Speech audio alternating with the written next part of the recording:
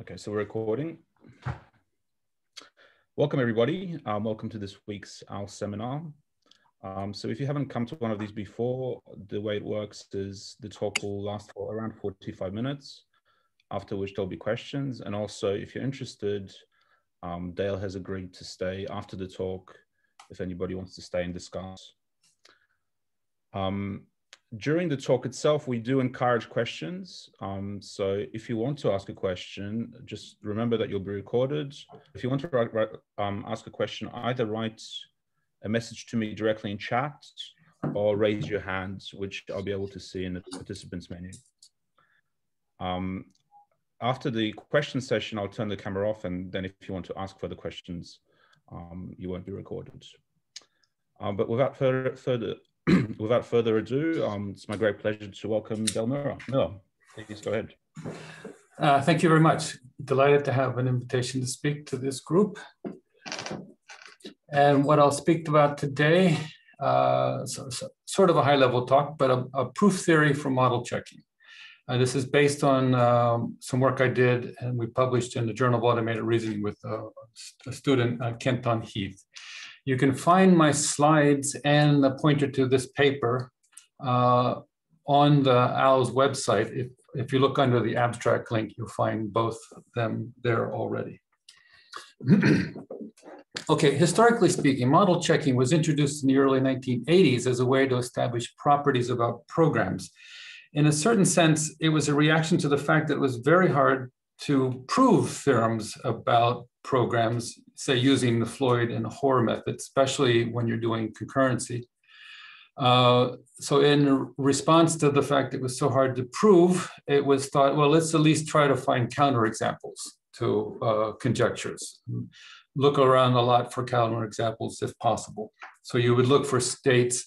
Could a system make a transition where you were in the critical section twice, for example? So this was one of the motivations for model checking. And right there in the title, model checking and theorem proving, there's these differences. One is interested in, say, dealing with the semantics or a model, and the other one is dealing with proofs, a very syntactic thing. But I'll argue in this talk that, in fact, model checking can, in fact, be given a very appealing proof theory foundation, and I'll describe some of it. The proof theory ingredients I'll talk about at a high level are mostly these. We start with Ganson-Sequent calculus. Girard's linear logic plays an important role. Towards the end of the talk, focusing proof systems will be important, and this will be based on Andreoli's notion of focusing, but our results go beyond that because we've added things to linear logic he didn't address. And there was a certain treatment of fixed points and equality, first order structure in logic that were taken from Schroeder, Heister, and Girard. They had a treatment of this back in the 1991 and 92 independently. And we make a lot of use of that in the logic I'll speak about. And then there's been other advances and on this kind of approach to say fixed point, maybe we should say arithmetic versus logic. And so I list some authors that I've worked with on this topic. And I note that all the developments except for the first came after the start of model checking. So we'll bring most of these topics to bear when talking about the proof theory of model checking. First of all, why promote proof theory? Well, one reason is if you've done model checking and you think of it as proofs, well, proofs are finite objects almost always, and they can you can then use this to provide notions of certificates for independent checking, if you will, for model checking. It also provides a way of integrating model checking and inductive theorem proving because they're going to work on the same logics and proof structures, presumably. You can also generalize. Once you move from model checking to proof theory has a lot of ways to deal with complicated linguistic structures, even those including bindings. So it has been possible to take some of these model checking ideas and move them to talk about systems like the lambda calculus or the pi calculus. And years ago, I worked on giving a proof theory foundation for logic programming. It's a long time ago now, but it proved of some value to have done that. And so I think just as a natural thing to try, let's see if we can do this something similar with model checking.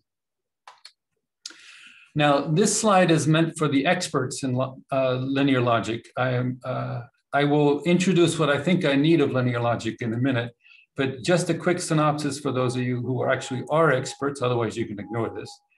Multiplicative additive linear logic is a propositional logic, of course, without contraction and weakening. The connectives are often written with these rather odd-looking symbols here for the now. And it is a decidable logic. You can move away, you can make mul more expressive, and usually in two ways. Girard proposed adding the exponentials to linear logic as a way of reintroducing contraction and weakening, at least on selected formulas. And, but there's another approach. David Bald and I, in 2007, proposed adding fixed points and other first order logic structure to get a system we might call, let's say, mu mul. So there are no exponentials in mu mul, but there are fixed points. And it is this that I propose as a better foundations for model checking. And again, for the expert, notice that it's not too surprising that you get unbounded behavior analogy of fixed points, of course. You're reintroducing something like contraction. So you take a fixed point down here, mu of b with some arguments, would unfold or would mean the same as b applied to mu b. So you take one instance of b on the left, and now you have two instances of b on the right. So while that's not contraction, it is a kind of copy. And that'll be a principle that we use a lot in this logic. And one other thing, if you're familiar with the notion of polarization and positive versus negative, if a formula b is purely positive, in linear logic, you can prove it's equivalent to its own exponential. Okay, in the mul setting, there are almost no formulas that satisfy this purely positive restriction. But in the mu mul setting, you get a very rich collection of such formulas. So the difference between being linear or being nonlinear, if you will, can be, you can play with that by having things that are purely positive or a mixture of positive and negative connectives. Okay, so that was for the experts. I'll give you a quick run. Now, starting from first principles, however, let's say, what is an additive inference rule? Well, if you know some examples, you go, oh, they look like the rules for true and false. For sort of, if you're going to try to come up with a proof theory mode attachment to model theory, then the additive connectives seem very natural for that. So let's just try to stick with additive inference rules if we can. Now, what is an additive inference rule? Well, I'm not going to give a definition. In linear logic, there are examples of additive inference rules. Hintika provides a game treatment for two-player game for classical conjunction and disjunction and so on. That looks very additive as well. That's an example. If you have sequent calculus, then if you don't have many formulas in a sequent, in other words, you don't have a comma, for example, then that seems to be central to what additive is as well. So instead of trying to give a definition, let me give an example and some high-level principles. So let's take this straight from, well, usual sequent calculus treatment of the propositional connectives. So just consider conjunction, its unit true, and disjunction, its unit false, and no other propositional symbols. So this is a very weak logic, of course. But here's the proof system. These would be the additive proof rules here. Okay, so to prove an and, you prove both B1 and B2 as premises, and the side formulas stay the same in the premise and conclusion. True would be the degenerate form, the zero area version of that. Here is the rule for or. You have to prove one or the other. There is no rule for false. There's no introduction rule for false on the right. And there are these De Morgan dualities, the obvious ones between true and false and or. And when I write a negation, I don't mean a logical connective. I mean, take the formula B and replace every connective with its De Morgan dual. And I'll say that a multiset of A formulas is provable if and I'll write it this way with the term style there using those inference rules. Okay, so a very weak system, but it's clearly additive in the usual sense of that. And what theorems do we have for additive connectives? Well, these are really trivial things to write, but it sort of gets to the heart of it, I think. So if I have two multisets of A formulas and a B, which is an A formula, then we have a strengthening theorem. This is the main interesting one. If I can prove a multiset that it has a proof, then there is a formula in that multiset which is provable itself. And that's sort of the key. In other words, having a context doesn't help you. In other words, if there's a context and there's a proof, then in that context, there is this formula, there is a formula that can be proved on its own without the context. So that's a real strengthening result, if you will. Weakening contraction is kind of immediate here, that if you have one context bigger than the other and you prove the weaker one, then you prove the stronger one. Might as well say it this way. The initial rule is provable. P and with not P in the sequence, that's provable. And the cut admissibility holds as well. So if you have your proof of B with one context and not B with the other context, then you can cut away the B for the joining of those two contexts. If you have these properties, then one reason I'd argue this is like semantics is you get a truth table evaluation very immediately and simply. So for example, if I define the value of formula A is either true or false, depending on if I can prove it, then it's true. If I can prove its negation, then it's false. So this is proof in both sides. If I make that definition, then the admissibility of the initial rule implies that this evaluation is total. And the admissibility of cut implies it's functional. So I can't give something true and false at the same time. And if you go through the introduction rules, you can write down a truth table for all the connecteds and or, true and false, okay? So the connection to additive rules and truth functionality in this case is rather apparent and immediate, okay? Of course, the logic here is very weak. So let's try to strengthen this logic with, let's say, at least first order terms and quantification. So term equality and quantification. So let's just do a very simple thing. We have a signature for building, for constructing natural numbers and maybe other structures.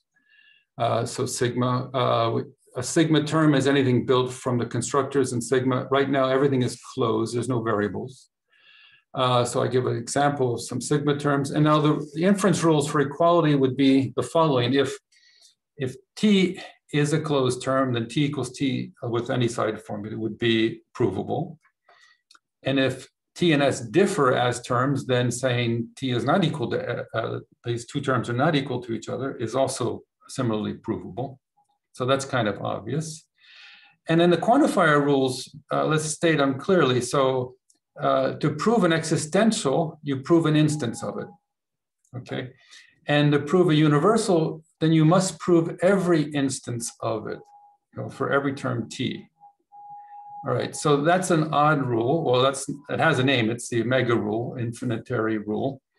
And I'd argue that all these rules are still additive, but there's a cost to doing this, and that is you have to be infinitary.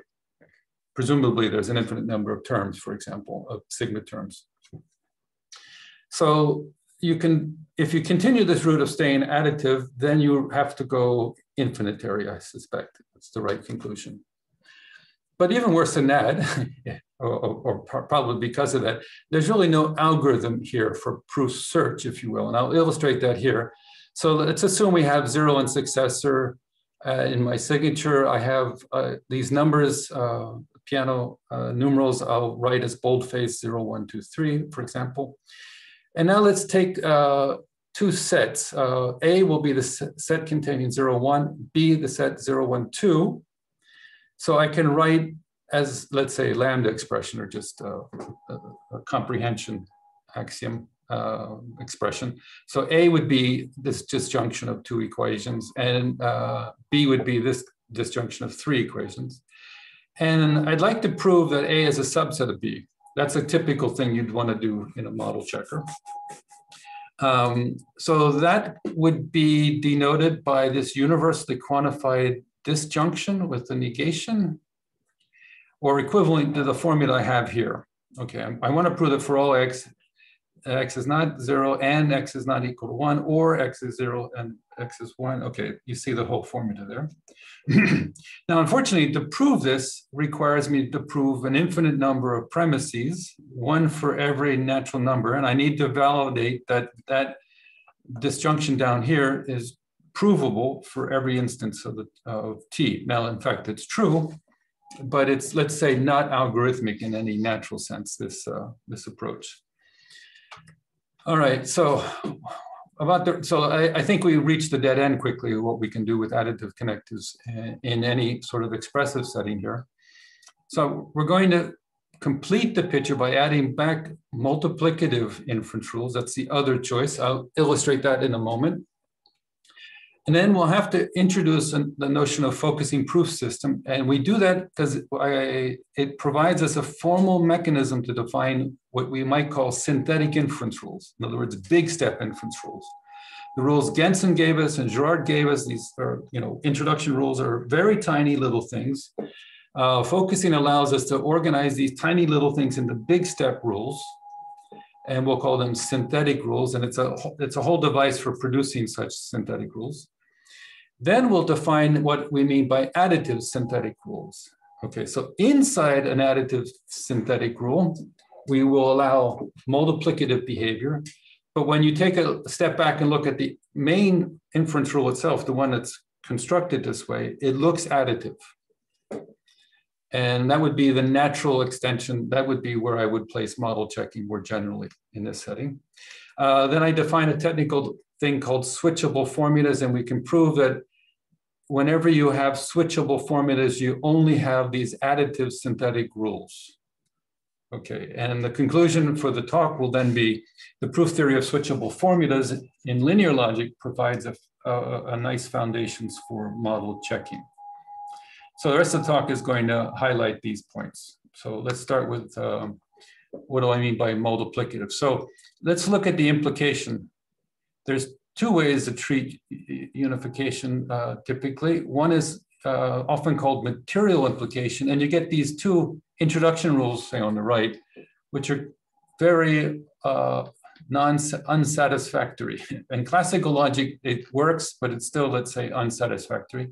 But we know we can do this. However, what Gensen did is introduced a two-sided sequent and wrote down a much more familiar rule using hypothetical reasoning. And this is an example of a multiplicative rule.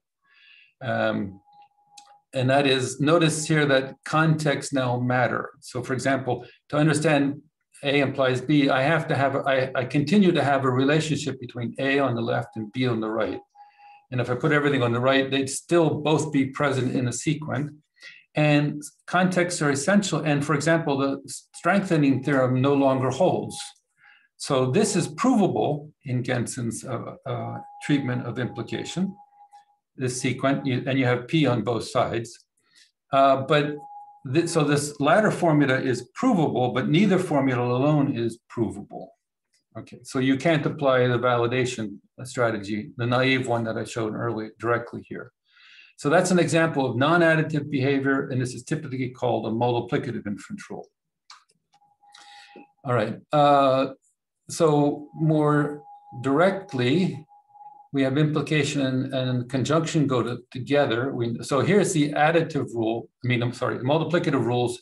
These are the rules essentially as Gensen has written them. There's an implication on the right, that's the familiar hypothetical treatment. And here is the, say, multiplicative rule for implication left. So notice that the side formulas, gamma 1, delta 1, gamma 2, delta 2, accumulate in the conclusion. They're not the same. What's in the conclusion is not the same in the premises. So there's an accumulation going on. That's another aspect of multiplicative. Because we have this Curry-Uncurry connection, it's clear that there is a multiplicative conjunction here, and this is the multiplicative conjunction. And I note this is not the one, say, Gentzen wrote in his original paper. He had he chose between the additive and multiplicative version of conjunction. He chose the additive one only. But there is this one, and if you're familiar with linear logic, this is also called the tensor. And for symmetry, I'm going to rename the conjunction we've seen so far, which has been the additive one, as and minus. So the minus and plus will become relevant later. But let's just say I have one that's called and plus, now one that's called and minus. And there's also a corresponding notion of true plus and true minus.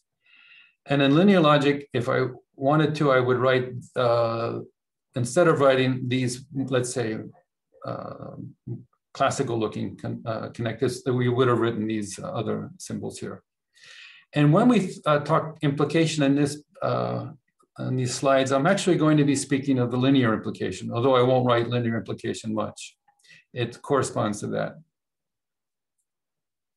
Okay, and just for those who care, the multiplicative false is actually present in this system because it's actually definable as the inequality of two two terms being which are actually equal. So it is a false statement, but of the multiplicative kind. Okay, so multiplicative connectives. And there's another layer here of multiplicative, and that is with the quantifiers. So I showed the additive version earlier. Gentzen's treatment of the quantifiers was actually what I would call the multiplicative one. In other words, he used variables and eigenvariables in particular to treat these inference rules. They were part of his proof system. So let's let script X be first order, a set of first order variables. Sigma of X denotes all terms you built from the constructors in sigma and the variables. Sequence now will have another thing on the left. So I'll have basically the two-sided sequence with the script X on the left as well. And that's where I will be putting the eigenvariables of the proof that are bound over the sequence. So I think of these X's as having a binding there across all these formulas. So these formulas are allowed to mention X inside them, okay? And now the inference rules here would be the following. Now I have this X on my sequence, and the term that I instantiate here is not just some closed term, it's a term that's essentially a sigma X term. It can have the X variables free in it at this point. And the universal on the right is a way of introducing a new bound variable. So I now have the Y here. So Y cannot have appeared already in X, so now it's a new occurrence here, and I use that instance here. And another way to think about it is this binding here, X, becomes this binding here, Y. It's a kind of movement of a binder. It never becomes free. Here it's bound in a formula. Here it's bound around the sequence. It stays bound. So I would argue that these are the multiplicative treatments of quantifiers. And again, notice what multiplicative often means is that I have a relationship between two things in the sequence. In this case, quantified formula and the context of variables. Now we have to extend equality to open terms. So this can be done. It's well known to be like this. If T and S are terms with possible variables in them, and they're not unifiable, then we have these two rules. So if I'm assuming T equals S and they're not unifiable, that's a false statement. So that sequence is now proved because that's false. And this sequence would be true because, okay, we know T can never be equal to S. So we're willing to say that's provable. And if they are unifiable with a most general unifier theta, then we can take away the T minus equals S on the bottom and replace it by instantiating everything everywhere on the premise with theta. Okay, so in the end, you know, this is the case. It holds if X is equal to S of Z. Okay, and then what you do is you can remove that whole thing and just replace X everywhere with S of Z, if you will. And it's the same sort of rule when you have the negation on the right-hand side. All right. Technically, what I mean by this is I remove all the variables from X that was in the domain of theta and add all free variables that are in the codomain. So all new variables, the variables I'm replacing are removed from X, and anything I'm inserting in, I put back in the bin there. And so this treatment of equality goes back to, like I mentioned earlier, Schroeder, Heister, and Girard back in the 1990s and 92. And it's essentially attaching unification as a black box to the sequent calculus. Okay, it's part of now the sequent calculus. When Gentzen wrote his rules, there was no unification, even if theorem provers implementing Gentzen systems used unification. It was not part of the inference rule. Now, unification is part of the inference rule. We have experience with using proof systems and doing proof search in logics with exactly these kinds of inference rules. In fact, we have, I'll mention a little later, a system called Bedvir and another one called Abella, which do these things in computations. Now we can return to this problem of subset relationship. Let's say I now want to have a proof, I want to have a proof of A is a subset of B, same A and B as I had before. And now I want to prove this theorem statement down here. For every x, x is equal to 0 or 1 implies x equals 0, 1, or 2. So it's all pretty trivial. But now we can build a finite proof of this trivial thing, and it is in fact a trivial proof. So how does this work? The first two steps would be for all introduction on the right and implication of the introduction on the right. So the for all introduction introduces a new eigenvariable, that's here. And the implication introduces a new assumption that goes from here to here. And now we have to prove under that assumption, this right-hand side holds. Well, this is a case analysis, so there's no reason why I shouldn't just set up the cases. So in one case, it's x equals 0, and the other case, it's x equals 1. Now that I have x equals 0 on the left-hand side, I would do a unification of x and 0. Well, that's trivial, it just says x should equal 0. So you go from this line to the one above by replacing x everywhere, these three occurrences, with 0.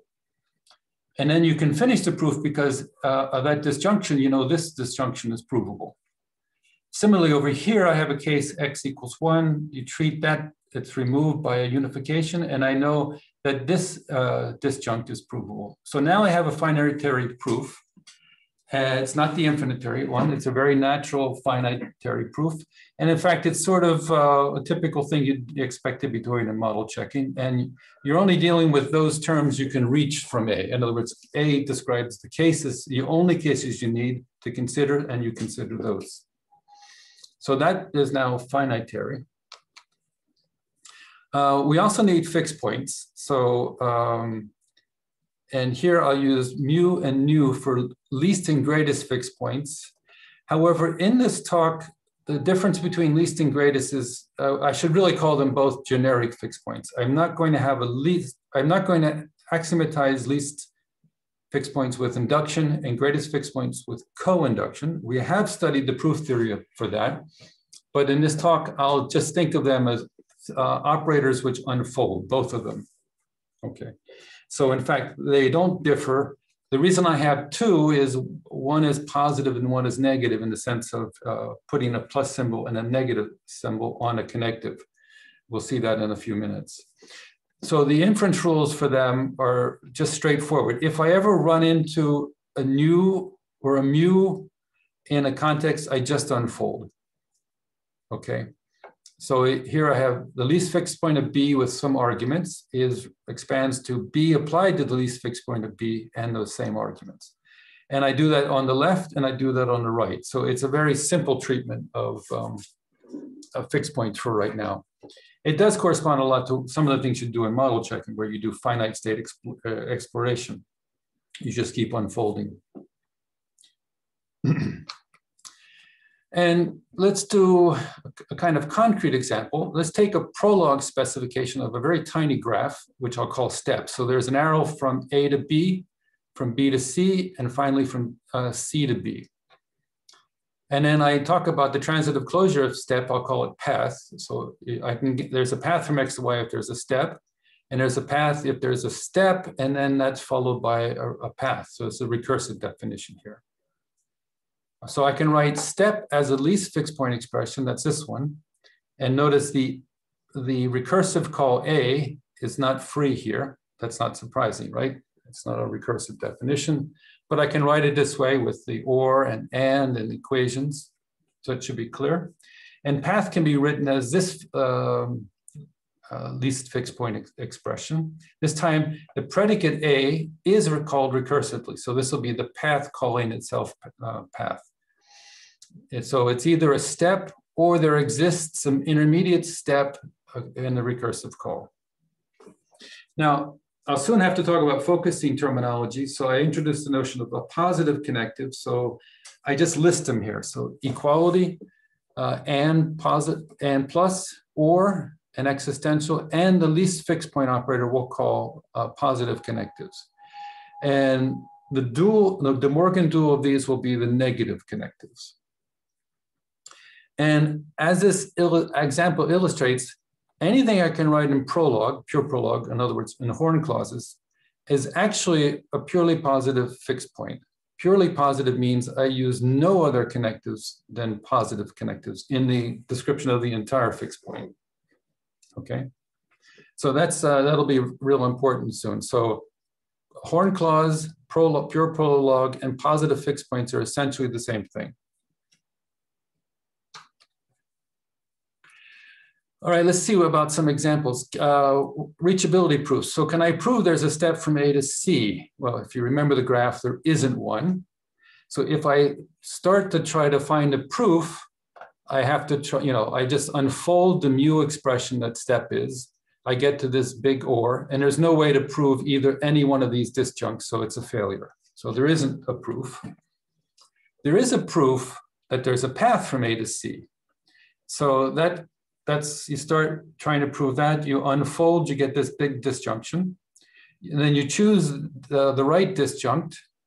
You add a bit of knowledge. You would say, let's replace this B, this quantifier with B, and now prove that there's a step from A to B and that there's a path from B to C, okay? And well, you can continue this way, but it's kind of obvious now how it happens. So a reachability within a graph can be achieved this way, right? By proving path, and it's a natural looking proof. Non-reachability also exists. There are proofs for these things. So you can prove that A is not adjacent to C.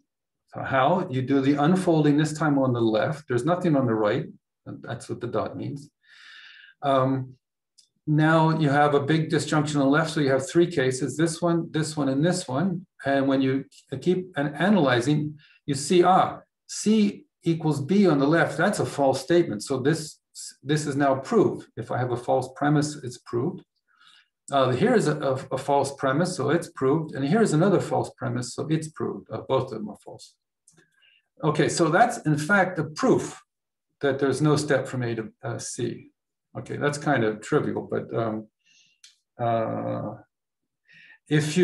could start replacing this with path, and as long as the underlying graph has no cycles, then I can prove that there is no path. I mean, the fact that there is no path can be proved by a finite structure. So this is essentially showing that negationist finite failure yields immediately proof structures in this calculus.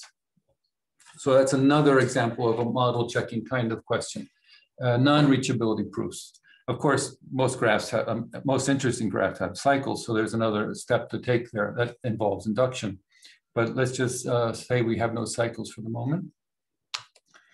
Here's some more examples. So I won't go into details, I'll just illustrate quickly that you can define NAT, a predicate that holds of a structure if and only if it's a natural number. So that can be written as a least fixed point. It's either 0 or it's a successor of something which is a natural number. Plus, okay, you just take the Prolog descriptions if you're familiar with Prolog, and you can write them as fixed points this way using the Clark completion.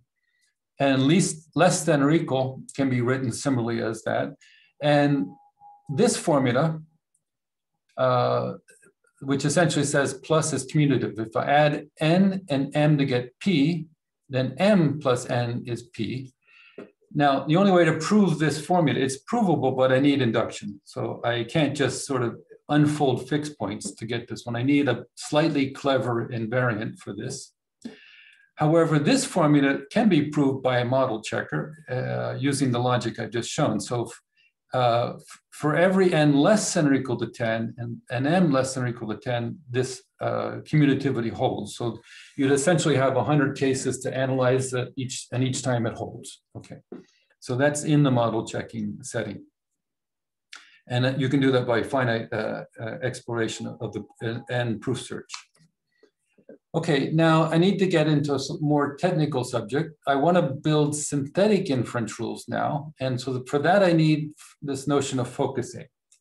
So I have a couple slides here on this. Negative connectives have invertible right rules. So of all the connectives, I highlighted the positive ones, but their De Morgan duals are called negative.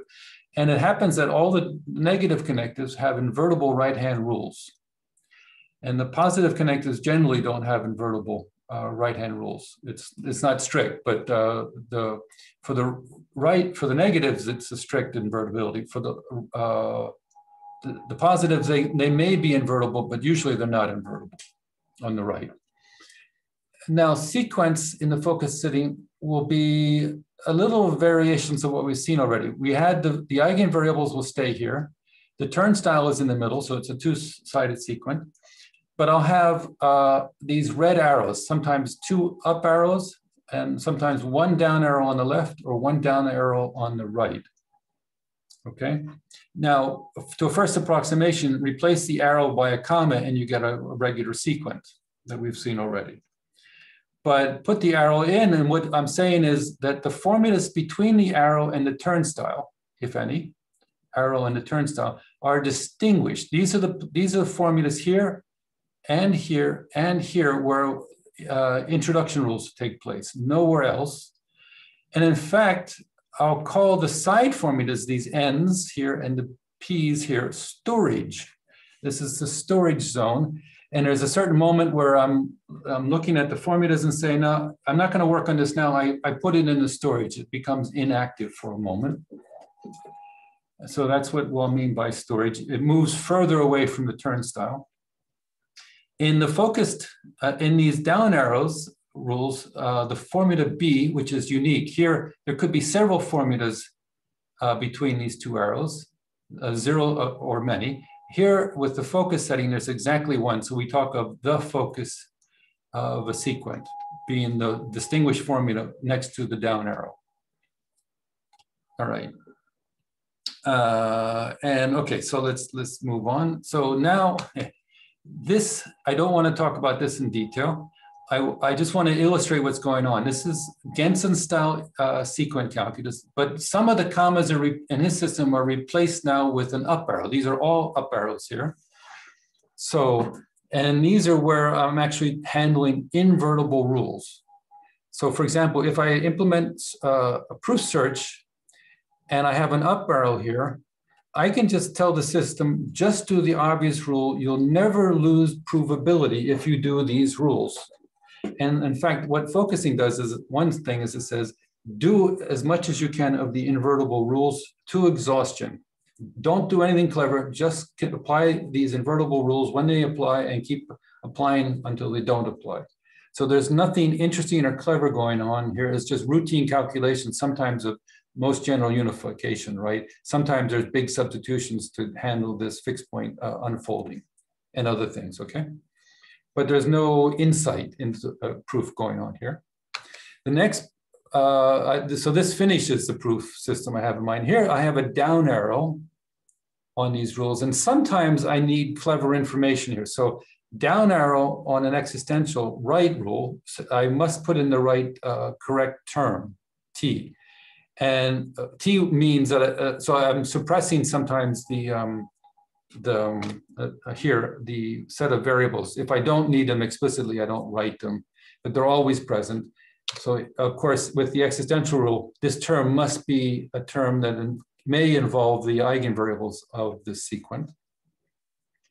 Another example of a rule here. So I have an or, I have to have knowledge. Should I go left pick the left disjunct or the right disjunct. Is I equal to 1 or is it equal to 2? Some of the other rules don't seem very non-invertible. They don't take much information. You just unfold if you see these things. In the fuller picture, when these are least and greatest fixed points, there is a difference, but I won't be illustrating that now. Okay, so notice all these rules at the top here have down arrows only. So the rules we've seen before are purely down arrow or purely up arrow. And now we have these three rules. So I mentioned that sometimes formulas will be made into storage formulas. So if I have a positive formula in an up arrow setting, so remember up arrow is when I'm doing invertible things, in other words, routine.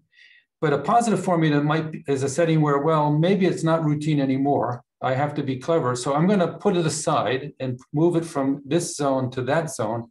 And I store it for later consideration.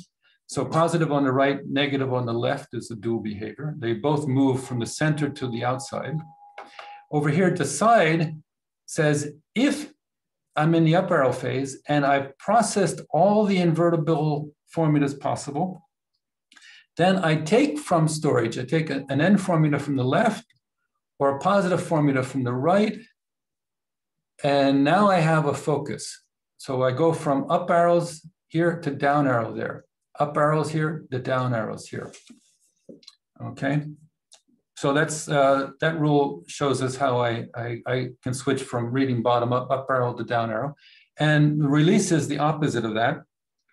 If I'm in the positive phase where I'm trying to do clever things and I get to a formula which is invertible, in other words, nothing clever, just do a computation on it, then I switch to that phase where I'm now asking to do routine computations. So if I'm on the right and a focus, but I get a negative formula, I switch to go to the up arrow phase and dually for the left-hand side.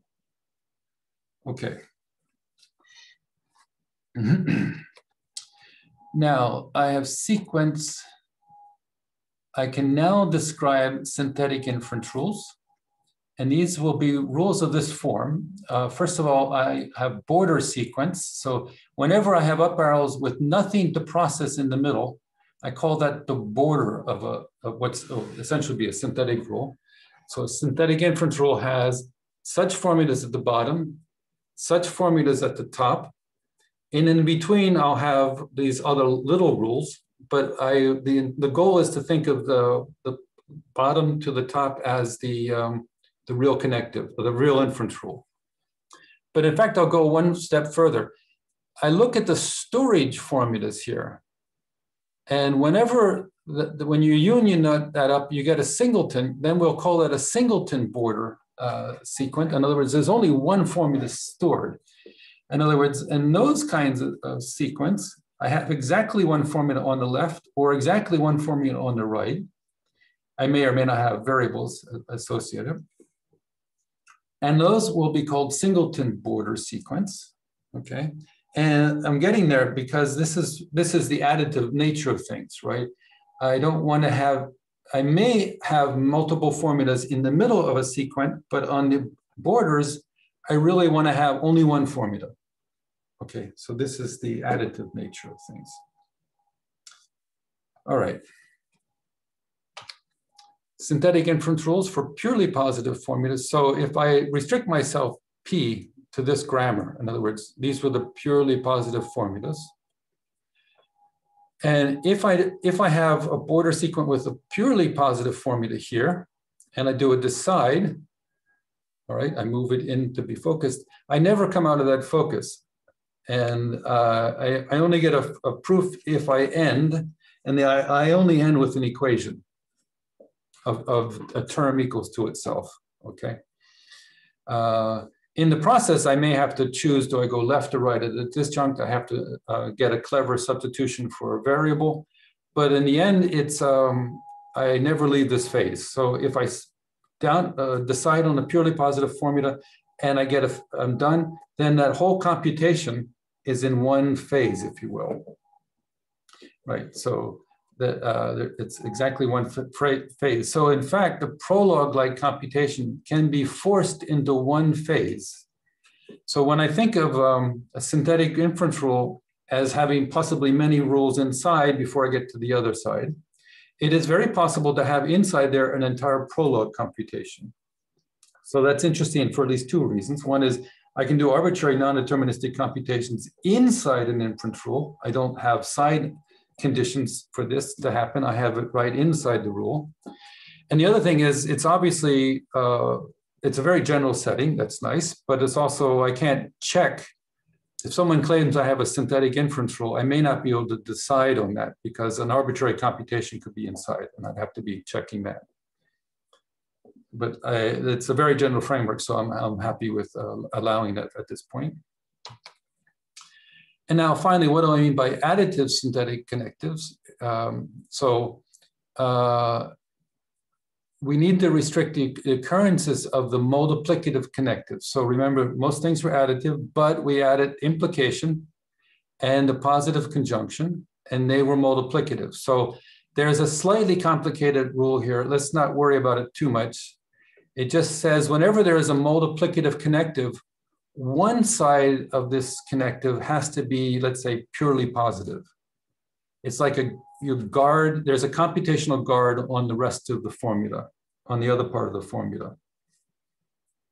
So it's not truly multiplicative because one of them will essentially be like a unit. I mean, you only know the unit by doing a very long computation, but it becomes like a unit and then it sort of disappears, the multiplicative connective.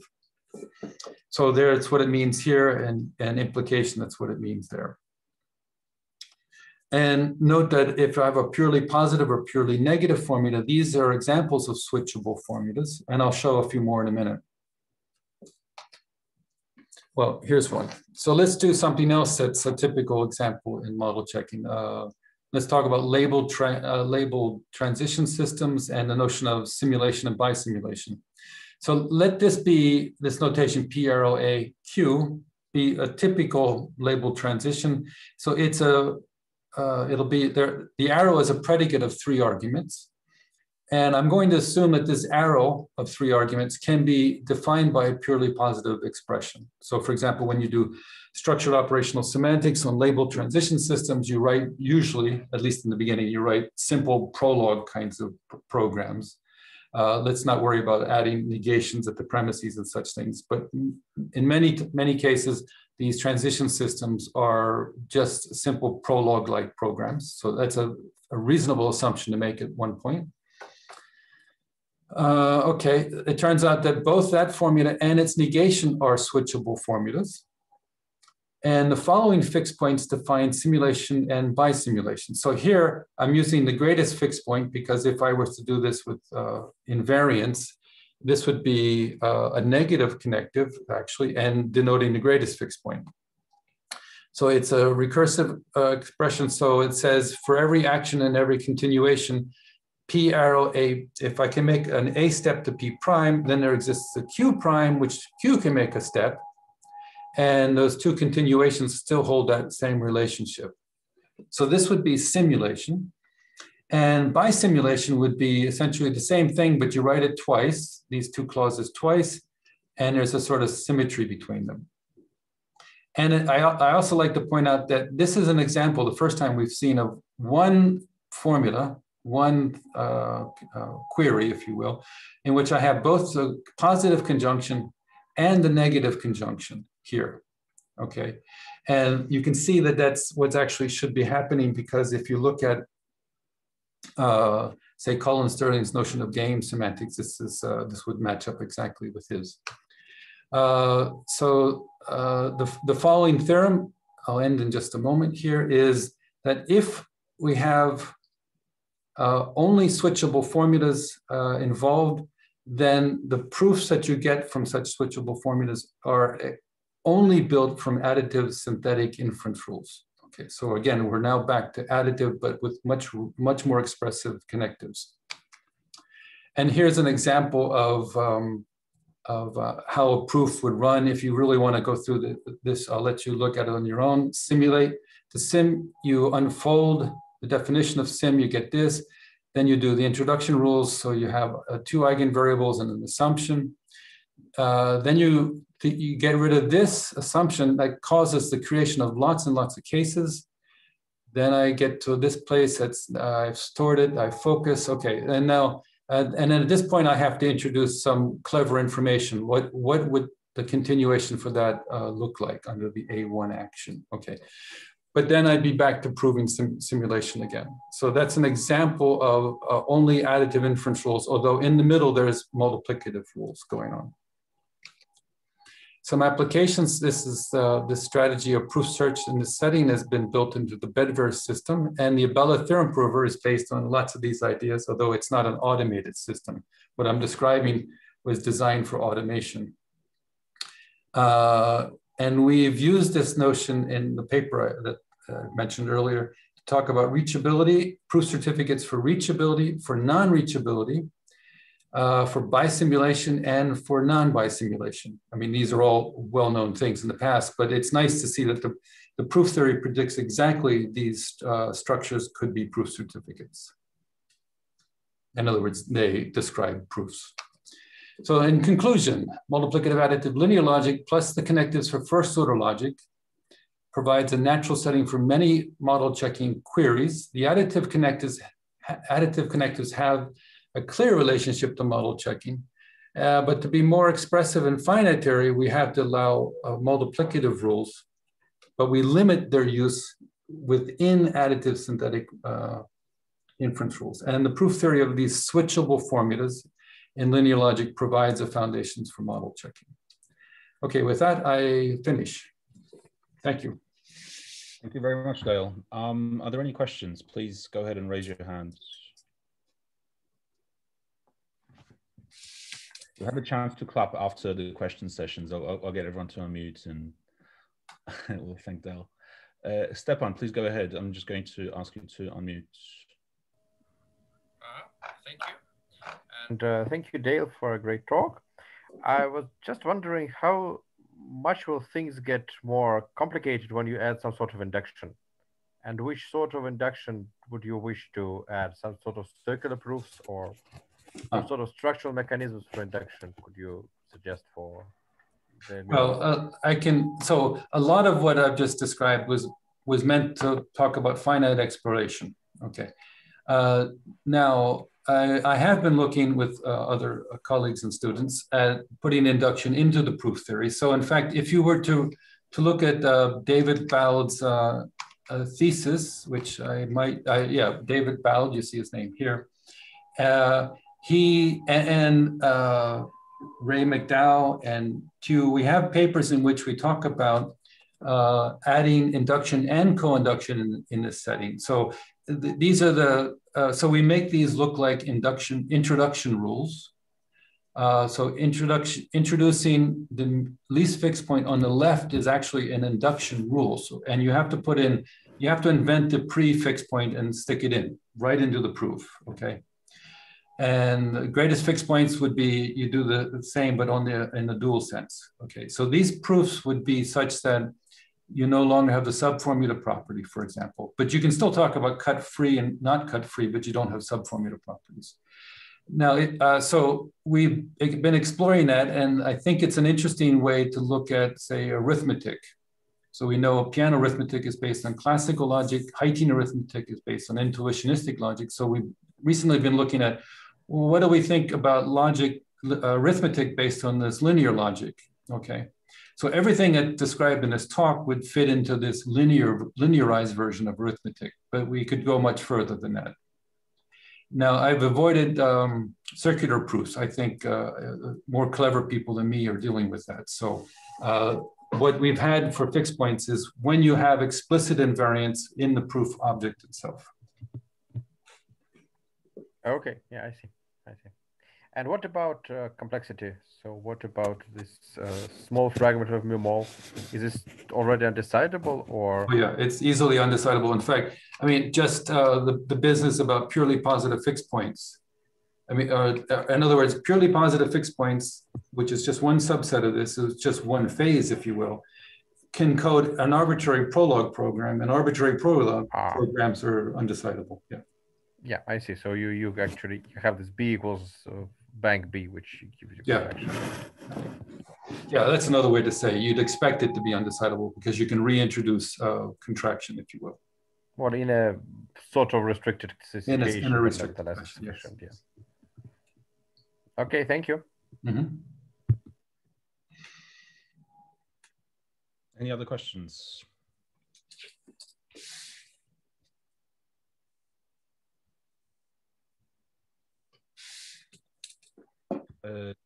Tom, please go ahead.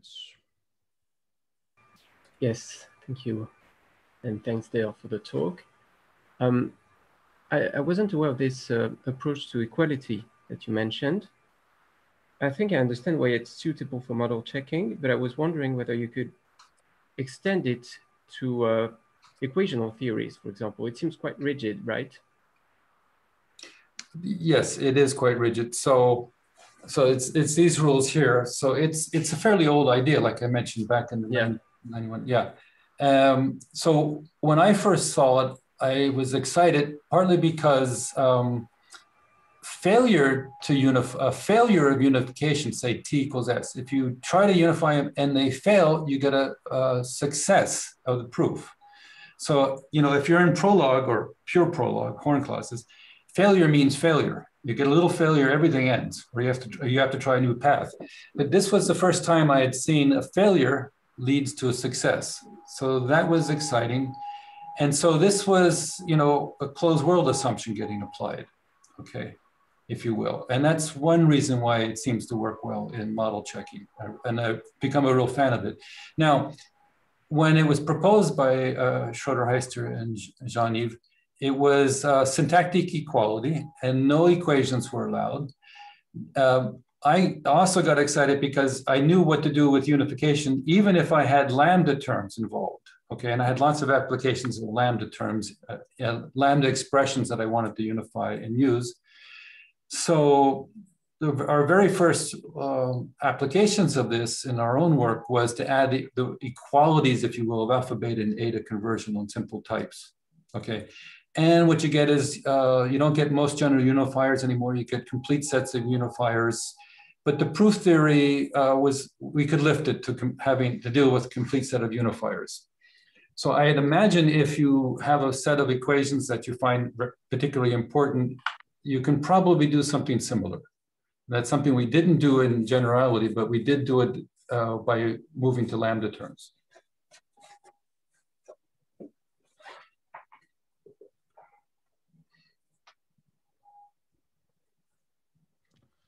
Okay, I think we're basically right on the hour. So what I'm going to do now is I'm going to get everybody to unmute and we can give Dale a round of applause. Thank you for this great talk.